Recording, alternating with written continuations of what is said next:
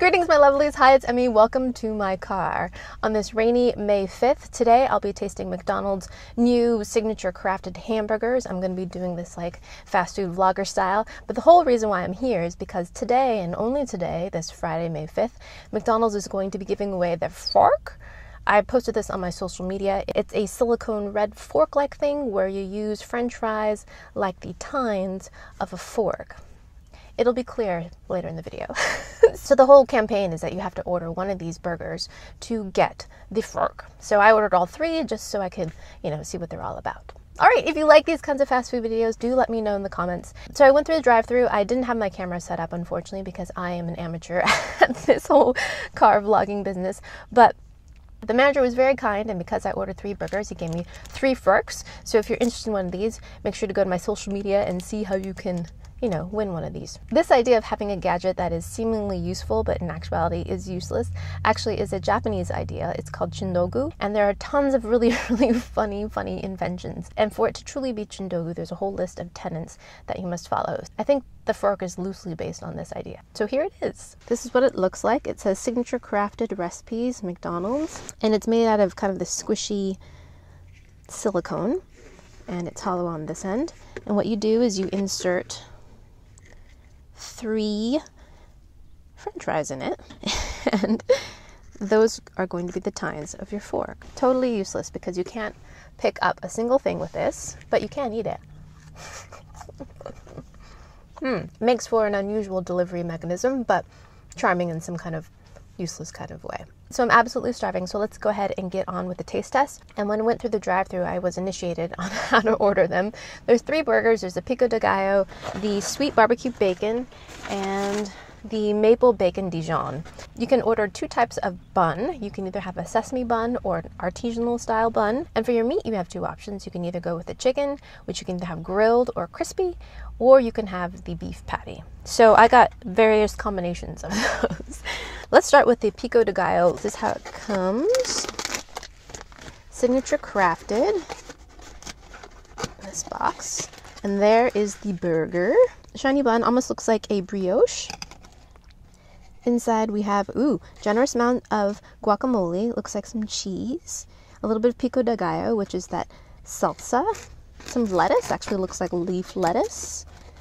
Nicely toasted bun. A little squirt of ranchy style sauce. Toasted bun. And there is my beef patty. So, let me hit some fries. Have a sip of Coke. God, I love Coke. I love Coke. This burger is $4.99, pretty reasonably priced for such a burger. It smells pretty good. It smells like salsa. Itadakimasu.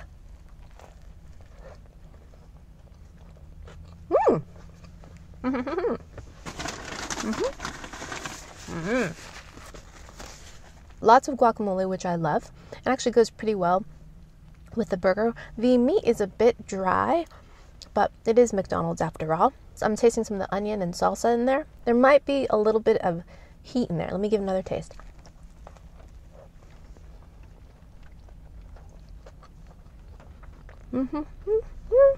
Maybe not.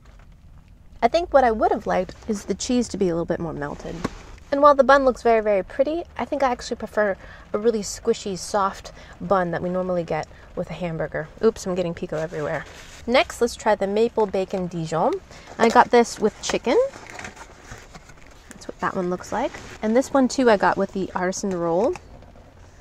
This contains 2 pieces of bacon, some of the Dijon dressing, lettuce, melty cheese, looks like caramelized onion, crispy chicken, and that's it. This too has, the cheese could be a little bit more melted, look. Maple Dijon, here we go.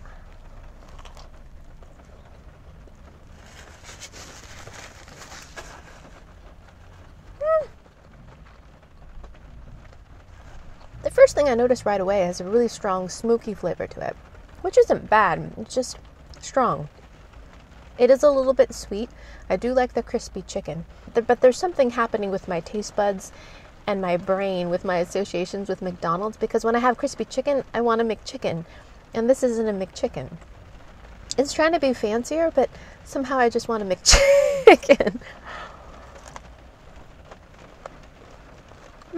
My mind is saying, like, why are you messing with my McDonald's? Just give me McDonald's. But perhaps if I didn't have that association, I'd be more happy with this. It's not that it tastes bad, but it's nothing extraordinary. The chicken cutlet is crispy, and then you've got the bacon, and you've got the cheese, and then you've got that artisan bread as well. Again, the bun's a little bit dry, the bacon's a little bit dry, the cheese isn't as melty, the chicken is crispy. All together, it doesn't seem to really work that well for me. I need more squishy mayo or something kind of just binding this all together. Yeah. The last one I have is the sweet bacon barbecue. So there's a sesame bun, looks very, very familiar. Ooh, this has crispy onions on it, barbecue sauce, 3 slices of bacon, cheese, looks like grilled onions, burger. So 2 types of onions maybe? This one looks good. Let's give that a go.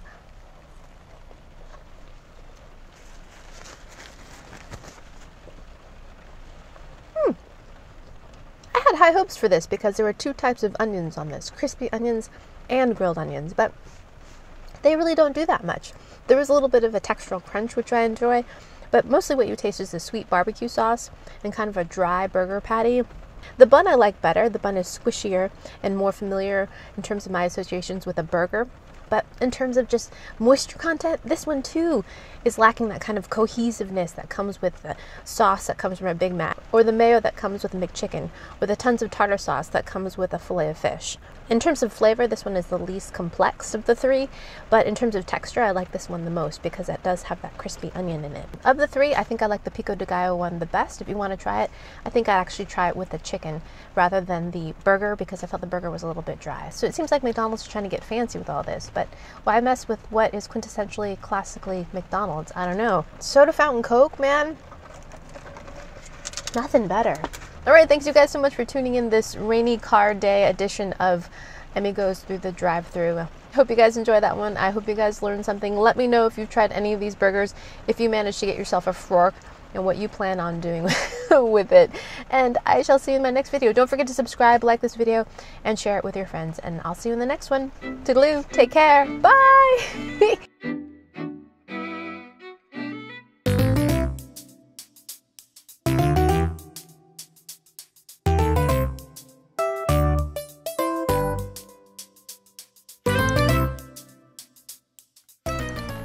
God, it's got to be totally weird. Like, here's a woman sitting alone in her car eating 3 burgers while talking to a camera.